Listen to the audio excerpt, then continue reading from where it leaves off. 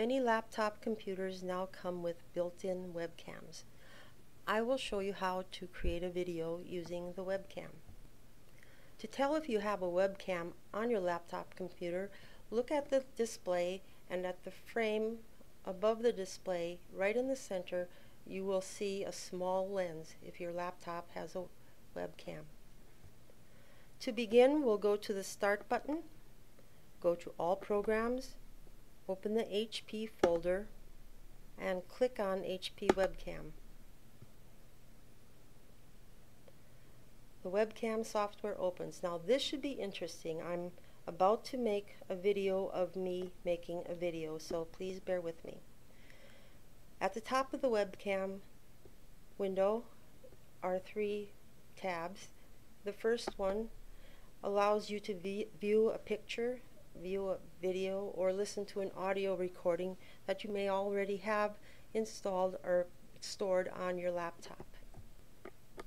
The second tab has an option called Settings. When you click on Settings, it opens a new window.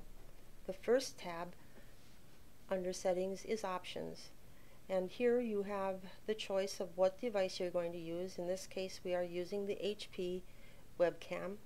It also gives you several other choices to look at here, and of course the zoom, you just left click on that and you move the slider to make objects appear larger or smaller.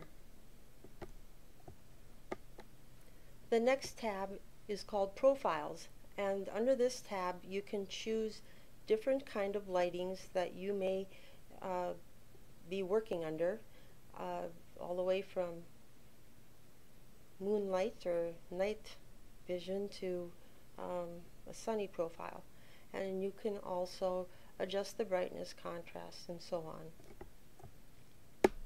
The third tab is for output, and you would choose first of all which device you want, whether you want to do a snapshot, a video, or an audio. In this case we will do a video. So for our video, we have chosen the size 1280 by 720, and the file format is WMV. At the bottom of the window you have three objects: a still camera, a video camera, and a microphone. The still camera can be used to take snapshots. Just click on it once and there you have a snapshot. In this case you can save it and delete it. I will delete it. The second option is the video camera. To start recording, click on it once. The red light will start blinking, indicating that you are recording, and when you're finished recording, click on it again. Now you can preview the recording, save the recording, or delete it. In this case, we're going to save the recording. The recording will be stored on your computer in the My Videos folder.